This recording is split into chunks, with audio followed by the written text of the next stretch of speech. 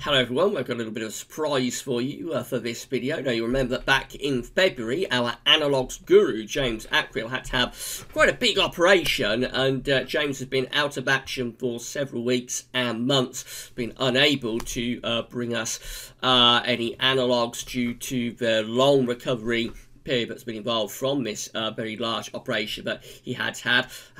But our Analogues Guru is back. Our Analogues Guru James Akrill is back and is starting to create a few analogues for us, and he is going to be gradually easing himself in to creating the analogues over the next couple of months, and he's going to be focusing on winter 2020-21 preamble analogues. So the analogues that you're going to see in this video, and also in a couple of videos that will be coming during July and August, are not going to be forming part of the winter forecast. These are in addition to and just beginning to get things going, if you see what I mean, kind of like a preamble to the winter updates that are going to be starting in September. So these videos are going to be kept at YouTube. Initially we're going to be releasing these for our channel members, and then the channel members will get to see these in a couple of days in advance, and then we'll release them across YouTube, and everybody will be able to see them if they go to GavsWeatherVids YouTube channel. These videos will not be embedded onto GavsWeatherVids.com at winter updates page, because they are not going to form part of the winter forecast, if you see what I mean. These are in addition to. We're really just experimenting to see whether at these very, very early stages we can start to pick up any trends. So this is really, really experimental stuff. This is really pushing the boundaries, and we are really experimenting with this. And just to break our Analogues Guru back in after such a big operation, and it's just so fantastic to see you back, James. I know you'll be watching this, and it's absolutely amazing to see you back and starting on the road to full health. And we wish you all the best. We wish you nothing but great things in the next few weeks and months and years as your recovery progresses. And if anybody can wish James well in the comments, that would be absolutely fantastic. James will read the comments that you're all making.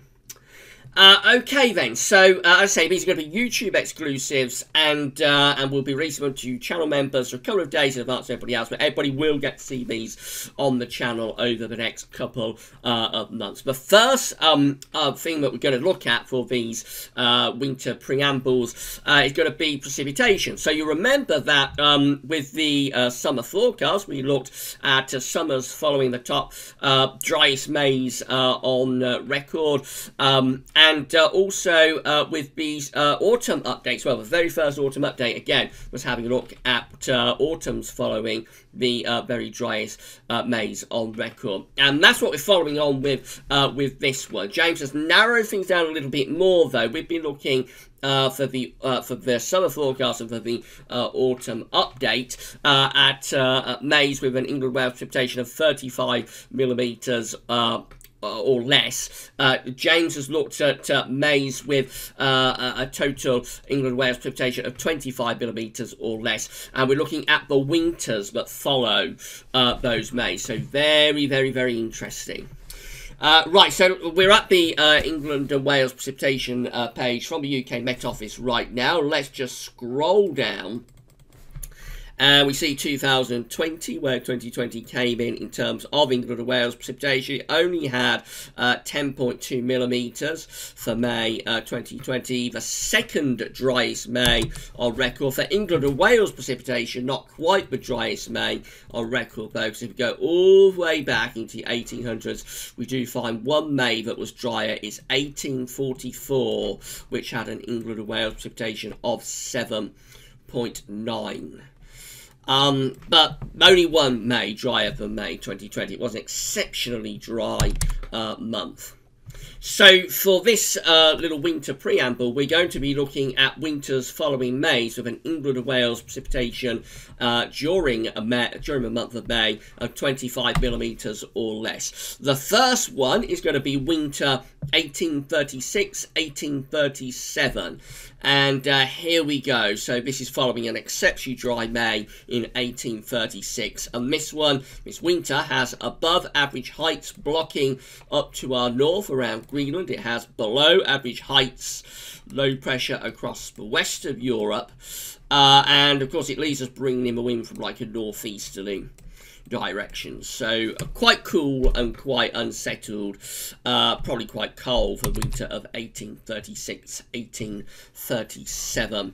We're driving in the wind from an easterly or northeasterly direction, so you could envisage that was really quite a cold winter.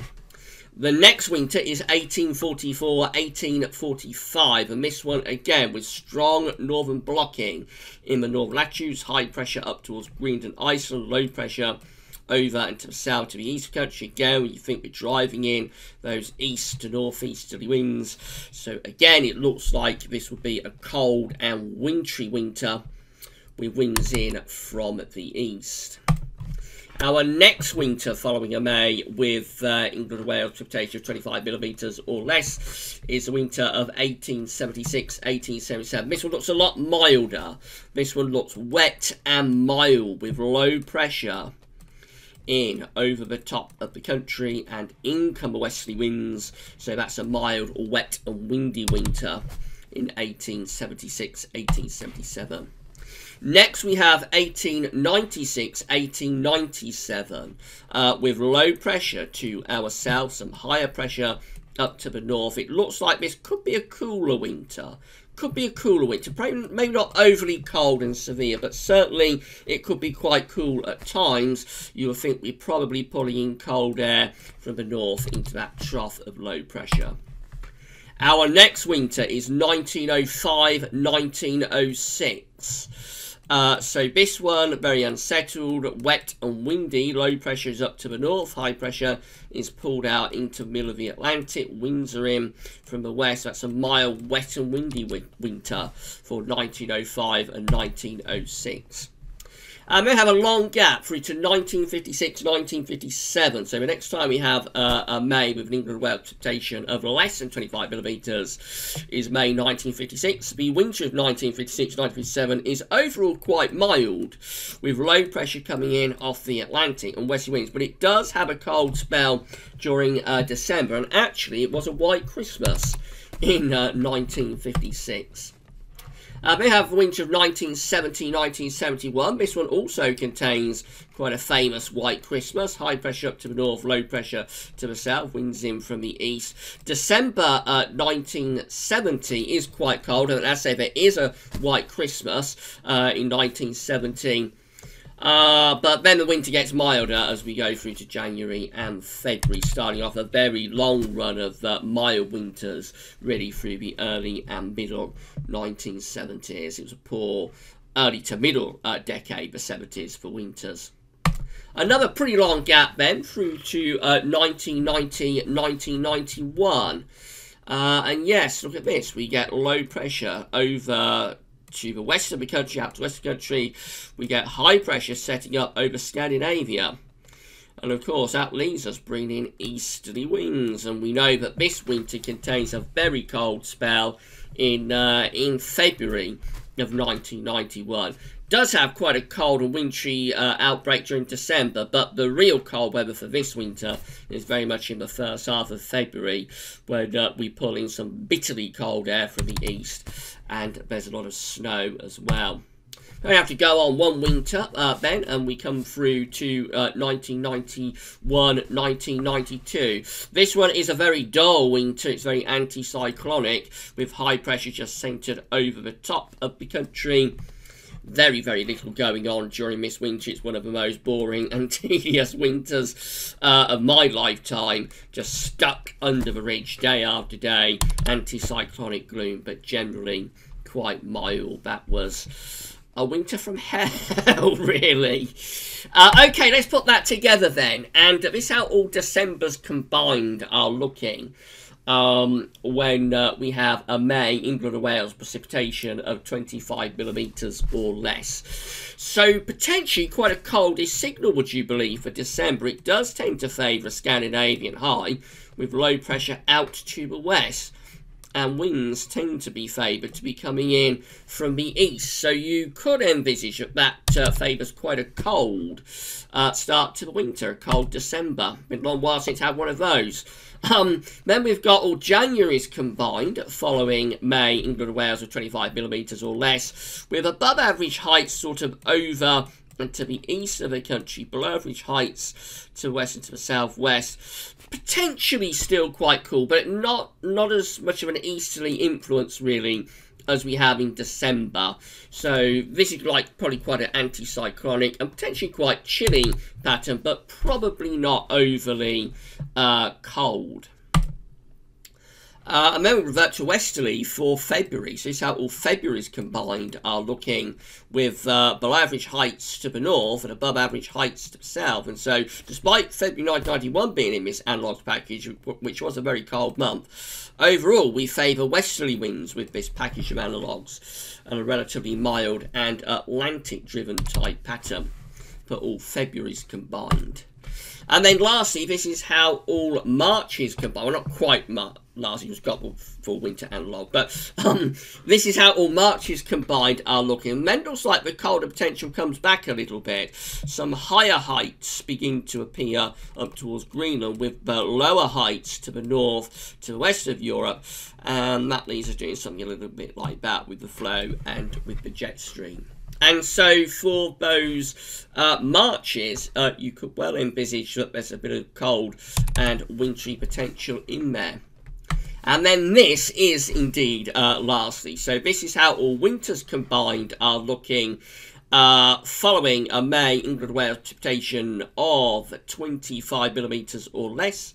So for all winters combined, we tend to get higher pressure set up over Scandinavia, tend to get lower pressure out to west and to southwest of the country, tends to favour bringing in something of an easterly flow, although bear in mind most of that is to December, and then the winter gradually transitions milder through January and particularly February, before possibly getting colder again in March. So December and March are the 2 months that have wintry potential.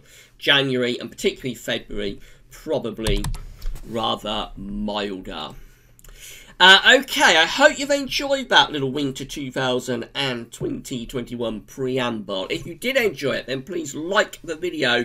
Make sure you're subscribed to the YouTube channel. There will be more of these coming over the next couple of months as we gradually start to build up towards the winter updates. And yeah, tell us what you think in the comments and all of that good stuff. And it'll be absolutely great if you can do that for us.